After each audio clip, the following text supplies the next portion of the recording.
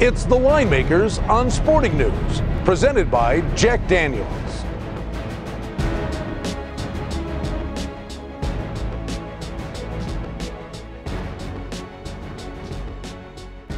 All right, folks, let's profile the hottest team in the NFL with Rick Herron. I'm Brian Blessing, talking about the San Francisco 49ers off to Minnesota to take on the Vikings. Niners a 7-point favorite on the road. Total on the game is 43.5. But bettors, get ready. If you like the Niners, Ricky, you got to bet them now. Go get them now, Brian, because they've been so impressive. They've been already bet down to the favorite in the future book at 4-1.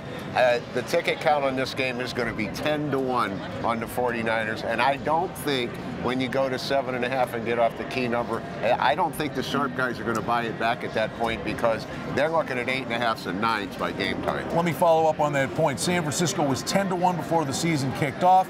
They beat the Packers. They went down to 6-1, beat the Lions, now down to 4-1, the favorite to win the Super Bowl.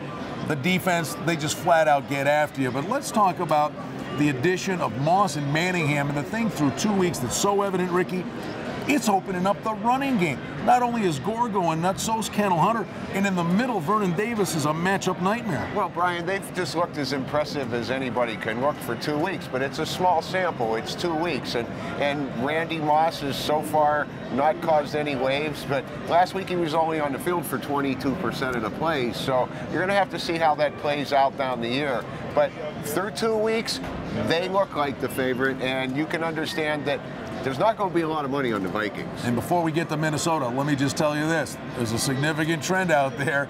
Home underdogs have been barking pretty good. Well, yeah, they sure have. The home dogs are 8-3 against the spread through 2 weeks. And last week, the home dogs actually won 5 of the 6 games straight up. So, big trend on home dogs. Let's go to the Vikings. They win a close one. They lose a close one. Ponder's showing signs of development. Harvin's a weapon. Peterson, that's going to be the focal point. I get introduced to that Niners linebacking core. Absolutely, it's going to be the focal point. I don't think you want Ponder to have to beat that 49er defense on his own. All right, we're sitting at 7. The Niners are favored, and everything points to this number getting through the key number of 7, and it could really take off after that. We'll keep a monitor on it for you from Las Vegas here, the Line Makers on Sporting News.